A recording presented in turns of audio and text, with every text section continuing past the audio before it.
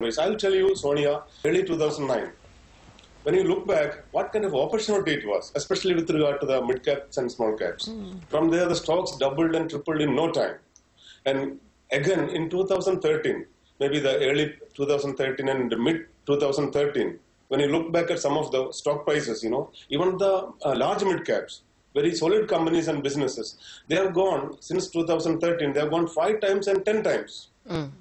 And similarly, recently we had in February, 2016 February. Now when you look back, how many stocks, including the Biocon, was one of my stock, if you remember, it has doubled. Even today it is double the price from this recent February. So these are the pockets of opportunities.